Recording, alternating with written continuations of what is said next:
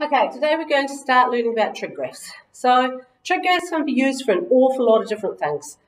We have lots of things that are measured in circular measurements, so things like wheels going around. We have, excuse me, the world being a circle, a sphere, the moon. So we have tides, we have weather. Lots of things are cyclic in their repetition. So we can use trig graphs to represent this. We're actually only going to use the sine and the cosine graph. So we would write these as y equals sine x and y equals cosine x. These are the two we're going to use. This particular achievement standard is 2 halves, and we're only going to learn the 1 half, which is all about the trig graphs. We'll learn a little bit of the other half maybe later in the year. Okay, so we've got these two. Now, we can dress these up into a really fancy formula, but we're just going to start with finding what we call A. So, A equals amplitude. Not attitude, amplitude. Okay, amplitude means the horizontal, no, vertical stretch of the graph. So, we're going to call it a multiplier, because that's where it sits, out the front of the equation. It goes and stretches the graph. Okay? So let's have a look at an example. We're just going to pick sine. If we've got y equals 2 sine x, that's our A. That's where it lives. Okay?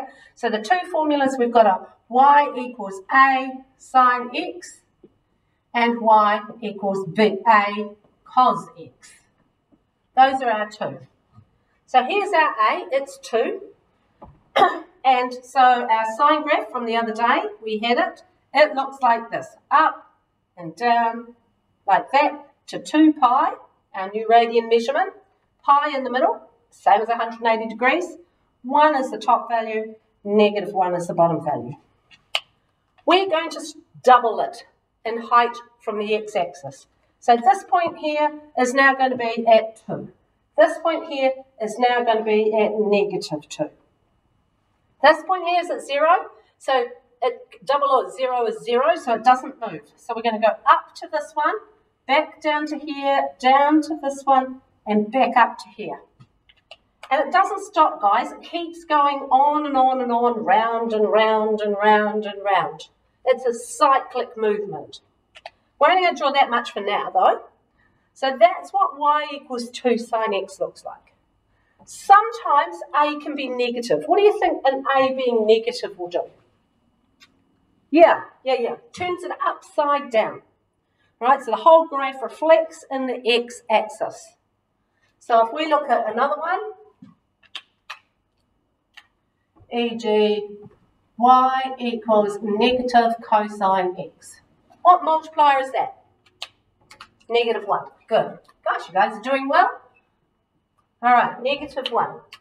So that means that we're not changing the height of it. We're just reflecting in the axis. So if we have a look, we've got the cosine graph goes between 1 and -1 pi and 2 pi. Starts up here like a C. Whoops. And goes down and up. All right? So that's what the C for a cosine is for a sine graph. Okay? So we need to turn it upside down. That's not particularly difficult to do. So we're going to start down here and we're going to go like that. Beautiful. And remember, it carries on. So it shouldn't stop there. It should keep going that way, and actually it should have the turning point on that point. So that should be the lowest point. So that's the amplitude. The other one we're going to deal with today is D. D is our vertical movement. I know it doesn't start with a D, but that's what it is. Vertical movement. That means we're moving up and down, all right? Up for positives and down for negatives. All right, so where is it found? On our equations for this one, we've got y equals sine x plus d, or y equals cosine x plus d. Right, let's have a look at another example. So y equals sine x minus 1. Minus 1 means we go down. So we take our original graph, 1, negative 1, pi, 2 pi, sine, up, down, like that. And we pull the whole thing, grab it all, pull it down 1 square. So this is now going to be here, here, here, here, here. So I'm going to try and hit those dots. And you'll see that it should be evenly spaced all the way through. Okay, and it continues. So it goes up again, and this one goes down again. Doesn't stop. Okay, so those are the two we're going to learn today, but we also need to learn how to find the equation if we're given the graph. So, we need to be able to show the working that's expected in the standard to show evidence. So the graph will normally be drawn for us.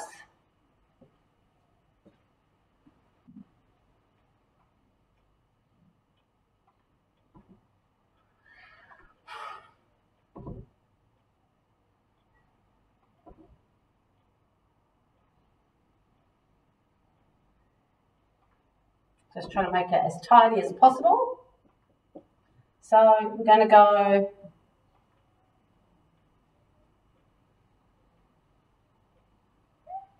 like that.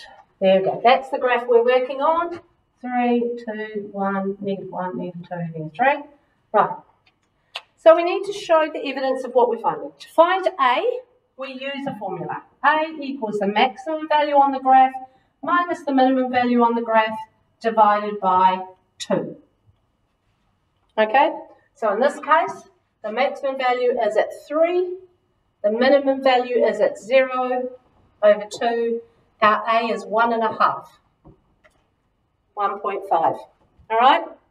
Then we have to move on to figuring out whether it's gone up or down. To do that, we find halfway in the graph, so that 1.5 value there, right?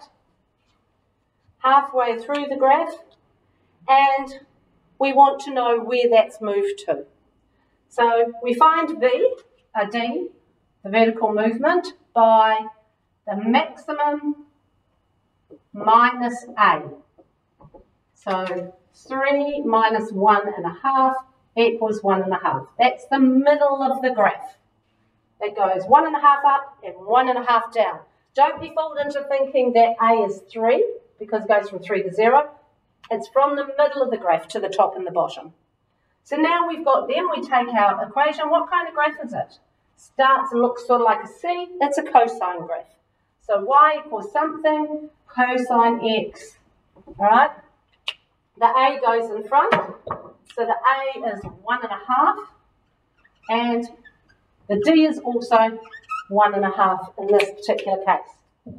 All right? So that's finding the equation. If we wanted to do both of these together and draw a graph, we can do that too. Let's just have a quick look at what y equals negative 2 cosine x plus 1 might look like. Okay?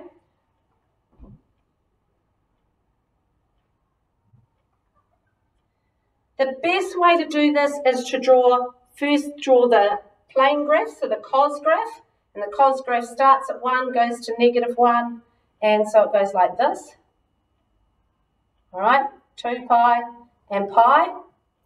And then the next thing to do is to change the negative 2. So the negative 2 means that it's upside down twice as big, so it's gone down to here and up to here. So it's looking like this. Much more stretched out, down to 2, negative 2 and 2. And then it says that all together we need to move the whole red dotty graph up 1. So to move it up 1, we go up to here, starting up to here, up to here, down to here, down to here. So we're going to get this as our final product.